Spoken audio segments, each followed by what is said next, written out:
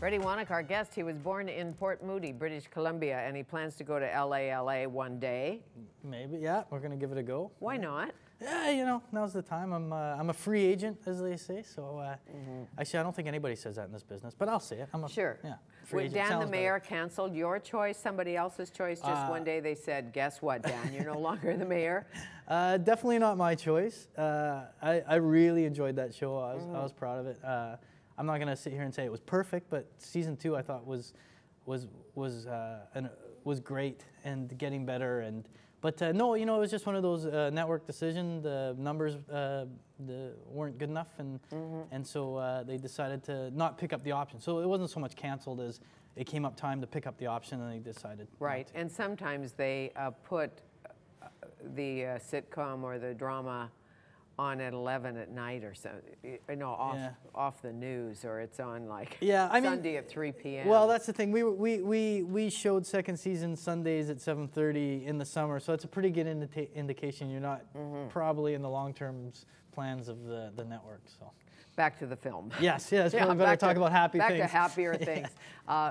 French immersion. So 5, 1 New Yorker and 4 Canadians. Yeah. Right. Go to French immersion school, and one is a politician. Yeah.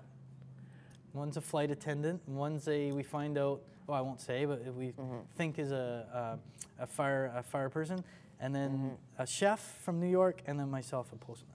Right, and so you're all there to learn French for different reasons, and if you speak English, something happens. Yeah, you get carded, like in soccer, I guess. You Like get in carded, soccer. and you get, I don't know what happens, it's never made clear what happens if you get too many, but none of us really wanted to find out. But the idea is that essentially, the people, Anglos, try to get around it. Well, Like of that's course, sort of one of the threads. You say, okay, I so don't understand French, and I'm tired of speaking only French and being with it, because you're billeted out, right? Right, you get totally immersed with the families, and this is like this is a big business in Quebec, or was. I don't know if it still is, and people will come in. The whole town basically is part of this program, and nobody will speak French to you, English to you. You have to speak French everywhere, but they'll help you learn, and that's how. I think that's how you have to learn a new language. You get completely immersed. You bet, in it. Absolutely. There's a lot of Tremblays in the town. Yeah, I think all the surnames. The population is 2,000, and 1,999 of them are named Tremblay, and the one that isn't is an alcoholic because he can't deal with the pressure of not being called Tremblay. Yeah. Tell me about the director, Kevin Tierney. Yeah, Kevin Tierney, who people might not know, but Bon Cop, Bad Cop. He was a producer of that, and this was his directorial debut. He's awesome. I don't know if you ever get a chance to talk to him, but he's a great guy and full of energy, and the set was just it was a great time. For you, what makes a good director when you're acting? What do you need from a director? I don't know. You know, I guess I always show up with how I see it, and if what I'm doing is great, then I don't need anything. But if the director, if they want something different, I want them to tell me that, and I don't want them to worry about my feelings. I just want to be told, like no, I don't like that. Can you do this? I'm like, yeah, sure, okay. So, and Kevin pretty much let us do our first instincts more than not were what he wanted, and if they weren't, he'd come up and say, you know, I kind of want this. I'm like, okay, you know, and so it was great, and that's what I like. I just want to make sure either I'm doing it how you like it, and if I'm not, just tell me flat out, like.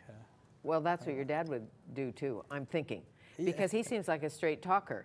Yeah, East End guy, straight talker, and he taught you to say, look, I can take it. Yeah, both my parents grew up in East End, so you know there wasn't much BS. It was kind of like yeah, and things could be said without words, you know, which is Would that be the eyebrow trick? Yeah, or just a stare, or the married look. Yeah, kind of like, you know, if we had family over and me and my brother were getting out of line, you get a look like that, and you'd be, oh, okay, time to stop. Okay, yeah, I grew up with the family look too. Yeah.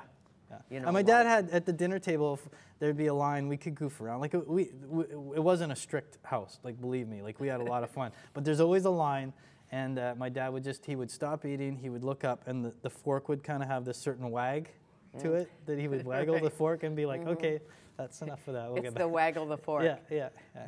Yeah, I got the look. Well, we got that too. Yeah, and you know it. And when you get married, are you married? I am, yeah. Okay, so do you get the married look ever? No, my wife and I are too similar. We're both lazy people, so it's okay. Perfect, yeah. So you don't get that you're such a fool. Oh, no, I get that, yeah. She doesn't understand my humor. She just thinks I'm kind of silly. She thinks you're wonderfully, beautifully imperfect. No, she knows I'm stupid. Really? Oh, yeah. She loves me for it, which is great. Just a fun guy. Are you funny at home? She doesn't think so. My kid brother and I have a laugh, like, if we're around. And I think because my sense of humor isn't, I'm not a very, no, I'm talking like I think I'm stupid. I don't think I'm stupid. But my sense of humor is more underwear humor, like, potty humor, as opposed to the wit. Like, I would say like bread boy butter. humor. Yeah. You might call that guy humor. Yeah, so that's my kind of humor. But I prefer to be, have the humor of like a Brent Butter or Mary Walsh who's got the quick wit, that kind. I'm always amazed by that. Well, just keep practicing. I think that'll happen. So of all the roles so far, is there one you adored or plan to adore? Is there one you want? Is there a director you'd like to work with? A Woody Allen, a Scorsese? I would actually love to work with Norman Jewison. Like, he would be a dream of mine. And if he could swing it, that I'm in a film with Robert De Niro and he's directing it. You see? That would I know be a Norman. dream. Should I make a call? Yes. Hey, yeah, I work cheap. I'm Canadian. You have to like cows. Cows? Yeah, he has that place in Caledon. He has these beautiful Herefords. My wife and I want to retire on like a piece of property, so it would probably work out. I can make the introduction, then you'll have to do the work. I can do the work. Okay. Well, nice hey, it was a pleasure, yeah. Pleasure seeing you. And French Immersion begins. Where did I do with my card? It opens tonight. It opens tonight. In Vancouver, yeah. Excellent. Vancouver, October 14th says right here. There. Across perfect. Canada. It's already open back east, and so now we just had to wait because VIF is going on, so they wanted to delay a little bit. How lovely. Yeah. Thank you. Thank you. Thank you, Fred Ewanuick. Thank you, Fanny Kiefer.